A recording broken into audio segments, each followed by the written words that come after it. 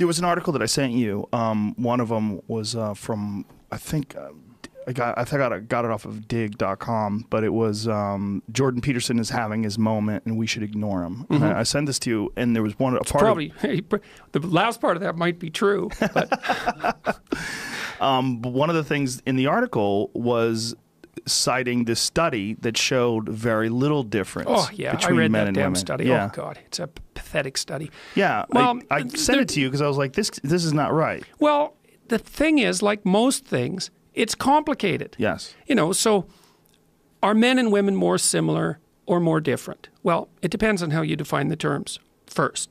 But they're more similar. Well, why? Well, they're the same species. So we could start with that. But the question is, what are the differences and how do they manifest themselves, and are those manifestations important? So here's an example. If you took a random woman out of the population and a random man, and you had to bet on who was more temperamentally aggressive. If you bet on the man, you'd be right 60% of the time. But you'd be wrong 40% of the time. And that's not a walloping difference, right? 60-40. It's not 90-10. So there's a lot of overlap between men and women in terms of their levels of aggression. And you think, well, they're more the same. Yeah, except. So then let's say, no, let's play a slightly different game. Let's pick the 1 in 100 most aggressive person from the random population. Well, they're all men. And that's why all the people in prison are men. So even though on average, men and women, well, yeah, right. It's 90 to 95%, right? So, and often if the women are in prison, it's because they got tangled up with a really bad guy, you know. So one of the problems is that differences at the extreme are where the differences really start to manifest themselves. And so you can have a small difference at the level of the average, but out at the extremes, it starts to make a massive difference. So let's say to be a Google engineer, which is hard, right? Because you not only have to be an engineer, but you have to be a very good engineer. Say, well, you have to be interested in things rather than people. That's a huge difference in interest. Like men are more interested in things, generally speaking, and women are more interested in people, generally speaking. Now, there's still a lot of overlap between them, but that's one of the biggest differences between men and women. It's been demonstrated cross-culturally. It's also a very big difference in the Scandinavian countries. Well, on average, the difference isn't that great, even though it's a relatively large difference. But at the extremes, it's the same thing. Almost all the people who are hyper-focused on things, they're almost all men. And all the people who are hyper-focused on people are almost all women. And so how does that play out in the world? Well, in the Scandinavian countries, it plays out this way. About 85% of nurses in Scandinavia are female, and about 85 to 90% of engineers are male. It doesn't mean women can't be engineers. It doesn't mean men can't be nurses. It also doesn't have anything to do with intelligence, but it does have to do with interest, and the differences in interest are big. Now, at the extremes in particular. So when you read a review like that, the one that was pointed out, the first question is, well, what do you mean by big and little? There's more overlap. There's more overlap between men and women than there is difference on virtually every parameter. Okay, fine. Are the remaining differences significant in how they play out in the world? And the answer to that is overwhelmingly significant, because you select for extremes. So here's another example. Ashkenazi Jews have an average IQ of 115.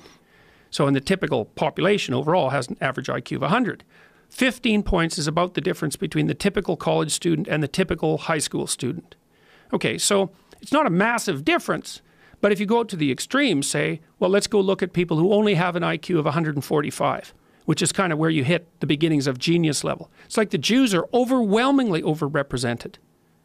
So relatively small differences in the average can produce walloping differences at the extremes. And people don't understand that. It's not surprising, because it actually requires a fairly sophisticated grasp of statistics.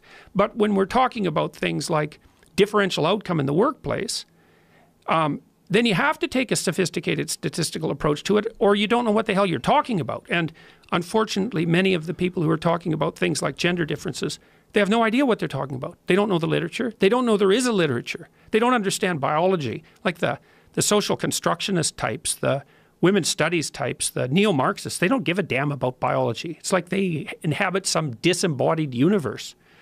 So the review was poorly written at best and did not showed a very poor grasp of the relationship between group differences and economic and practical outcomes. It's not just that, it's deceptive. And there's a need in some way on that side, this side of the debate, the anti-Jordan Peterson side, to label men and women as being virtually identical when there's so much evidence that that's not the case. And what you're saying, what you've never said, one is superior, one is inferior. What you are is a guy who's pointing out the reality of the difference between the various types of human beings. And you've been very open about the extremes. About you. Look, I'm well aware of the extremes. I deal with MMA fighters. I know a lot of female MMA fighters that are as aggressive and as tough as any man you're ever going to meet in your life. And I know a lot of men from comedy that are meek little guys who they're not nearly as aggressive as some of these female fighters. Look, I think one of the beautiful things about freedom is that people get an opportunity to express themselves in a way that's genuinely them. Yep. And whether that is like our friend Alex Honnold, who's a free climber, who is like climbing up these fantastic mountains with no ropes, or whether it's a female MMA fighter like Raquel Pennington, who's just a tank and beating the shit out of people, and that's what she loves to do. All of these extremes are available to people because of freedom. This is not a suppressive thing. No one's stopping people from choosing these paths. I don't know if you saw the most recent slip-up by the CEO of YouTube. I retweeted it today. They were talking about why there's not as many women in tech, and she basically said, they both, her and the CEO of Google, said exactly what James Damore was saying in his memo. They completely fucked up. They tried to look, did you find this? Look at this. This is goddamn hilarious. And James Damore had this on his page. They respond, women, a lack of tech. Could you? No, go to James Damore's tweet. Just go to the what I retweeted and what he said. So there was a study published a while ago about... No, Jamie, scroll back up. Right, it was right there. It's right there. Just make his tweet larger. There you go. Look, see, it said, he's saying, did I read this right? I don't know how to say her name. Is Susan Wojcicki? I'm sorry, I don't know how to say her name. Wojcicki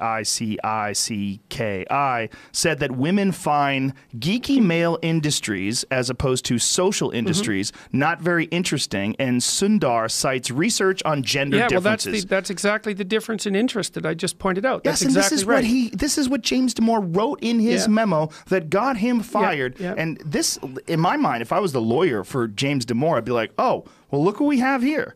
This is checkmate. Yeah. You dummies. You just said what he said. The Damore story is really interesting, because I think it's such a classic story of an engineer getting tangled up in politics. So Damore went to this diversity seminar, and he wasn't very happy about it because he knew the literature. And so at the end of the seminar, they asked for feedback. Well, James Damore is an engineer. So when you tell an engineer that you want feedback, the engineer thinks, oh, you want feedback, and you want like facts and stuff, right? Because that's what feedback would be like. So Damore went and wrote this like thorough memo and gave it to them. He said, well, this is what I think. Here's some feedback. And then it traveled around. He got no real response from the diversity people. And then he posted it on one of these internal boards at Google where people can discuss things, which people at Google do all the time. So it was perfectly reasonable for him to post it because he didn't get a response from the diversity people. He thought, well, let's see what other people think. And then it was there for a long time until it was leaked into the outside world. It wasn't like Damore was trying to expose Google for what it is.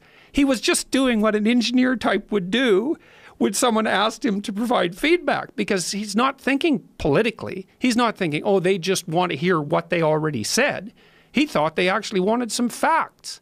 Anyways, I think they picked on the wrong guy, because Damore turns out to be pretty damn tough. Well, he's very smart and a very kind guy. Yeah. When you sit down and talk to him, he's not a sexist. He's a guy that's talking about facts. In fact, he wrote more than a page and a half, I believe, on strategies for getting more women interested in tech. He's not a sexist. Yeah. This is just a guy that was talking about the differences and the choices that people make, that it's based on just the variations that you were just discussing. Yeah, well, there's a good study done a while ago, and unfortunately I don't remember the author, but they were looking at junior high math prodigies. And they're pretty equally distributed between boys and girls. But by the time university came along, the math prodigy boys, they'd tend to go into the STEM fields, but the girls wouldn't. And it isn't because they lacked ability, because they had stellar ability. It's because they weren't interested.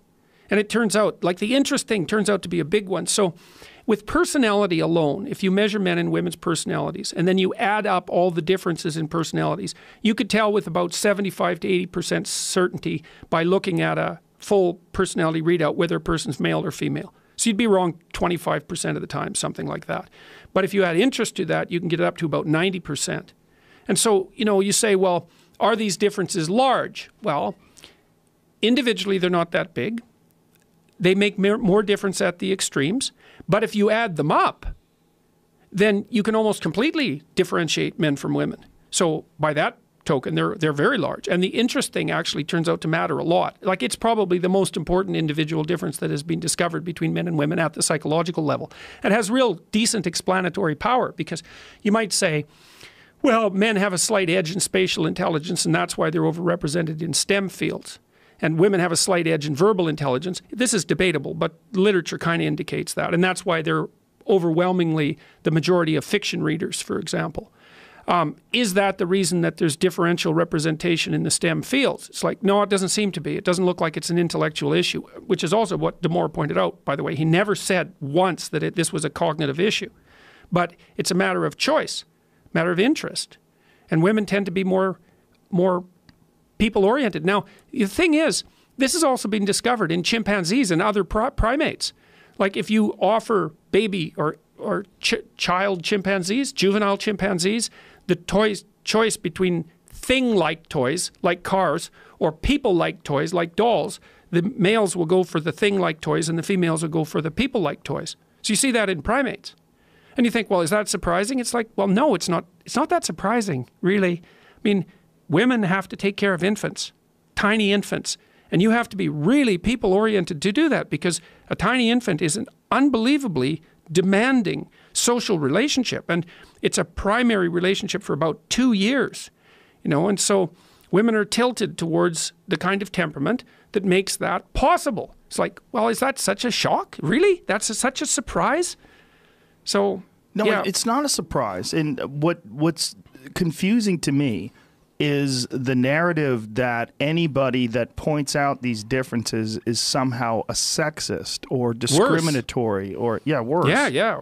Well, whatever epithet they can. Well, I think the other reason that the left, the radical lefties have been going after me constantly is, well, there's one reason is if you stand up against the radical left, you're in a group that also has Nazis in it, because the Nazis also stand up against the radical left. So it's perfectly reasonable from a strategic perspective for the radical leftists to say, well, you're against us. How do we know you're not a Nazi? It's like, well, statistically, I'm probably not. So there's that. But you could say at least the question is open. But then the next part of it comes is that it's motivated epithet slinging, because if I'm reasonable and I'm standing up against the radical left, and they admit that I'm reasonable, then there has to be an admission that reasonable people could stand up against the radical left, which kind of implies that the radical left isn't that reasonable. And so, well, they're not going to go there. Of course, they're not that reasonable. They're unreasonable beyond belief, as we saw in the situation with Lindsay Shepherd in Canada. So at Wilfrid Laurier University. Yeah, let's talk about that real quick, because that was a fascinating thing too, and that also had to do with you. So she was discussing you in class, and you could fill in everybody with... Yeah, she's in the communications department at Wilfrid Laurier, and they were talking about the role of language in communication, which is kind of what you would do in a communication class. And she decided to show a 5-minute clip from a program I had done for TV Ontario, which is a public television station, mainstream, left-leaning, liberal television station, news program, and a good one. And I had been on there with a number of other people, including Professor Nicholas Matt from the University of Toronto, who claimed essentially that there were no biological differences between men and women, and that had been the scientific consensus for the last 4 decades.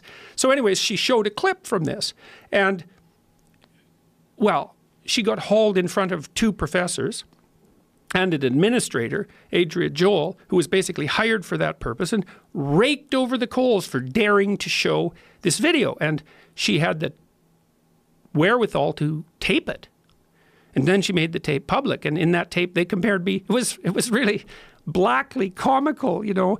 They compared me to Hitler. Yeah. But then said, well, it's Hitler or Milo Yiannopoulos. And I thought, you guys, you're so damn clueless, you can't even get your insults right.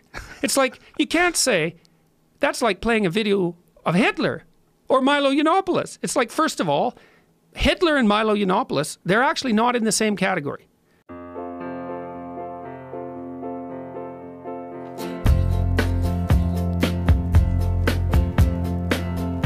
It's funny, you're in my thoughts.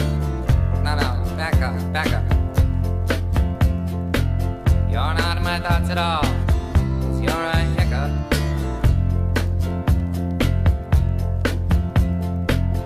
And I kinda like my wish to win you. But I can't act like I'm feeling you. And I kind of like comments up above. And I kind of like the comments up above.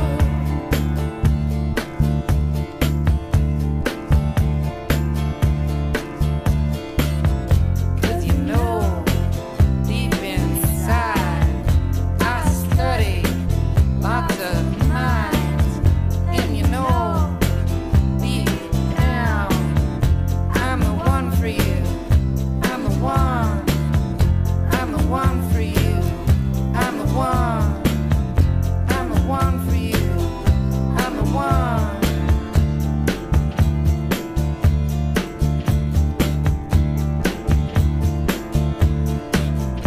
I'm book books, violin drums, gold rooms. I am not rich enough to give you the life you want. But then, baby, you know me. But then, baby, you know me. But then again, baby, you know me. But then, baby, you know me.